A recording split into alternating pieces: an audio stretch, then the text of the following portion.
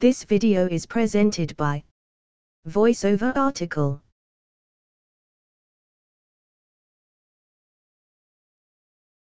Mortgage rates tumbled, as short-term mortgage rates shot up higher, sending the share of variable rate applications tumbling.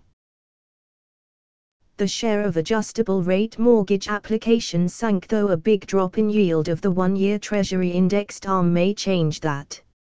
However, latest report suggests that late payments on subprime adjustable rate mortgages have increased for 8 consecutive quarters and currently sit near 17%, while delinquency improved on the fixed-rate mortgages and loans insured by the Federal Housing Administration. Fueled by activity in just 4 states, foreclosure continued to rise during the latest quarter. Among the rising fears, one is that the subprime mortgage crisis is beginning to infect America's $300 car loan market, as evidence emerges of a surge in the numbers of motorists in arrears. Lenders who made more than 40,000 subprime car loans in 2006 saw the percentage on those in arrears jump from 6.8% to 8%.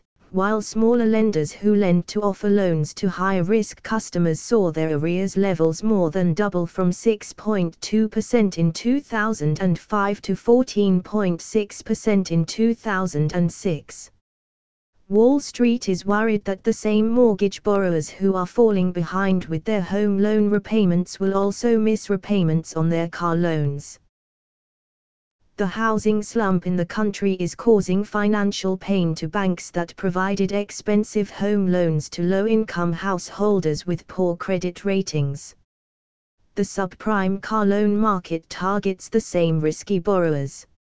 Like the mortgage market, subprime car loan companies package loans and sell them to financial investors. Tighter lending conditions around expanding subprime mortgage market could even splash some cold water on the housing sector in the months ahead. Some lenders in the alternative mortgage market have already jacked up mortgage rates or withdrawn products in the face of rising costs. Several subprime lenders even have raised their mortgage rates by 100 basis points in the past 3 weeks.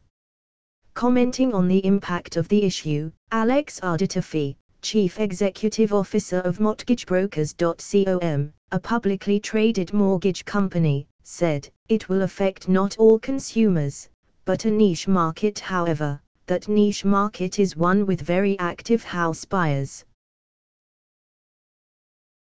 Most economists figure that the market is ripe for a slowdown anyway. Canada Mortgage and Housing Corporation, for example, expects housing starts will slip 3% this year and about 6% next year. However, the credit squeeze is on the run that began in the US and has rippled throughout the world as a potential risk. Earnings and liquidity continue to preoccupy executives and boardrooms of mortgage companies, though some merger activity maintained. But as lenders grapple with unprecedented chaos in the mortgage market, class action attorneys are busy filing numerous lawsuits alleging investors were deceived.